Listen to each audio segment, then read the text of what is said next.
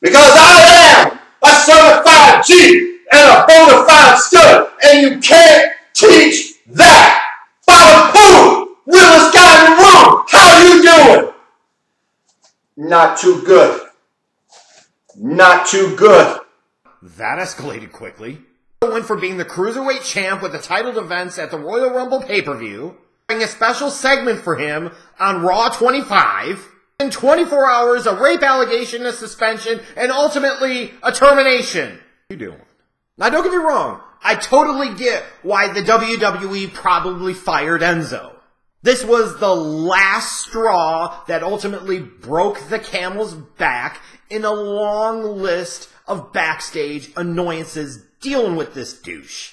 And for the WWE in their position as a publicly traded company, they want no part of any surprises. And it was clear by the swift and immediate action, first the suspension and less than 24 hours later the termination, that WWE was caught off guard by this. They were completely surprised, in large part because Enzo didn't bother telling them.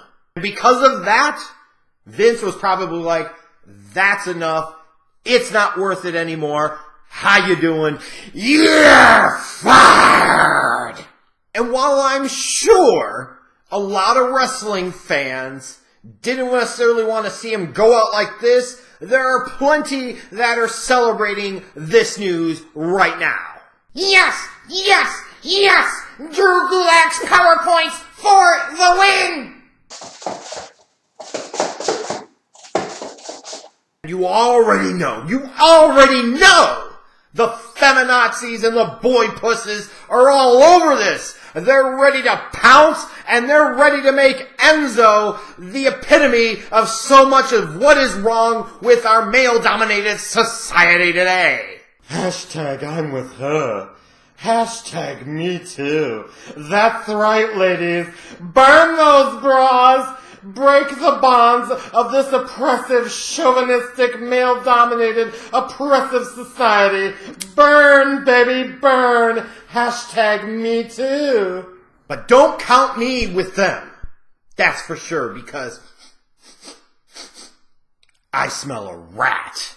Not the type that eats cheese. Not just the type that sleeps with the wrestlers. And not just a modern rat. You know, the hardcore wrestling nerdy fanboy that stalks their favorite wrestlers at the airport at 5 a.m. waiting for an autograph because it's everything to them, so they can go hawk it on eBay. Daniel Bryan, oh my god, it's you, it's really you, you're the greatest motherfucking wrestler in the world, would you please sign my left nipple? But instead, what I smell, the type of batshit crazy loony bitch rat that would do this type of garbage just for a pathetic attempt to seek attention. Just like she did in a YouTube video a couple of years ago, faking a pregnancy. Because what could be funnier than that? Ha ha ha ha ha ha ha! You are the father, but not just kidding. Ha ha ha ha! Or giving somebody fake cocaine as a prank. Because after all, who doesn't think fake narcotics are funny? Or recently tweeting about getting cocaine in your eye and wondering whether or not you will die. That seems just like the type of individual, the type of accuser we should completely and totally take seriously, right? And believe no matter right. Huh? Because I smell a rat. Ugh. A dirty, stinking, sleazy rat. And that's why, hashtag I'm with him. And that's why I'm asking all of you to join with me to help hashtag free Enzo Amore. Hashtag free Enzo Amore. Hashtag free Enzo Amore. Well, did he get arrested? No. Did he get charged? Probably won't. Well, didn't WWE already free him from his contract? Touche.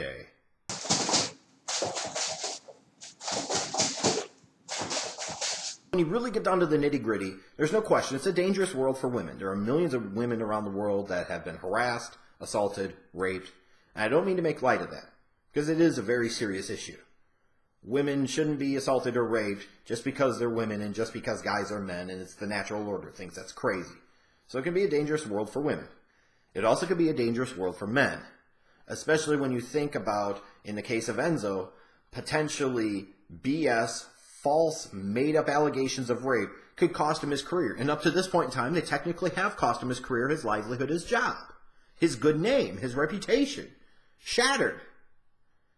And even if proven to be false, even if he's never brought up on charges, even if they're flat out proven to be a lie, it will always be a stigma and a dark cloud that hangs over him where people wonder, people bring it up, which is total crap. And what's even worse about this is that this individual who has made this accusation against Enzo Amore, who has done other things that severely call into question her credibility, like I said, I smell a rat, a dirty, stinking rat, is that if she made these allegations knowing they were untrue, knowing they were a fabrication, knowing that she's flat out lying, she is evil and deserves to be punished as such. But ultimately, she will face no consequences, no repercussions, no charges for this, because that is the double standard we have in society.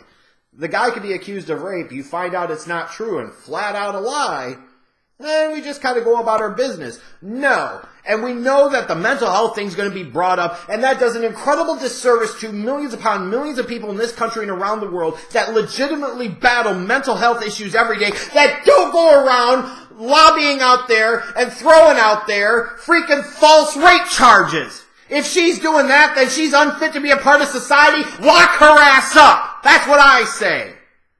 And for some of you that are going to sit there and say it's his own damn fault. It's his own damn fault if these allegations are false. You're a retard, period. And I get why he wouldn't tell WWE. Fear for their reaction. Knowing the allegations were crap.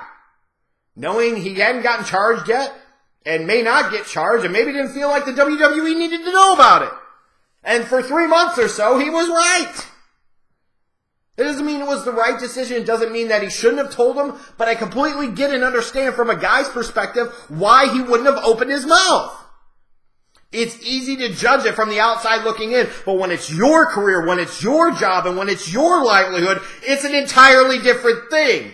And what happens on the flip side if he tells them this and they still suspend him and fire him any damn ways? Then he looks like a damn fool because he basically snitched on himself and cost himself his own damn career over potentially nothing.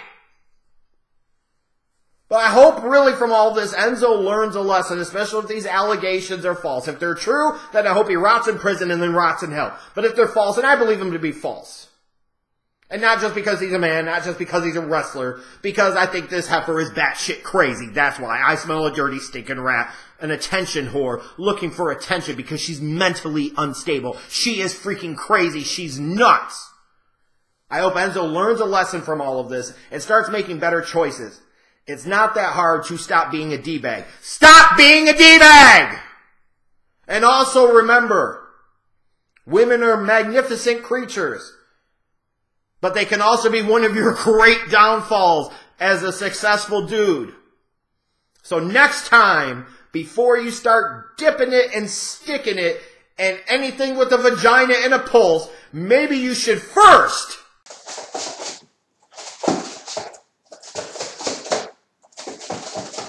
if that doesn't work for you, Enzo, remember this very important life lesson from the Schleg Daddy to you, Eric Arndt.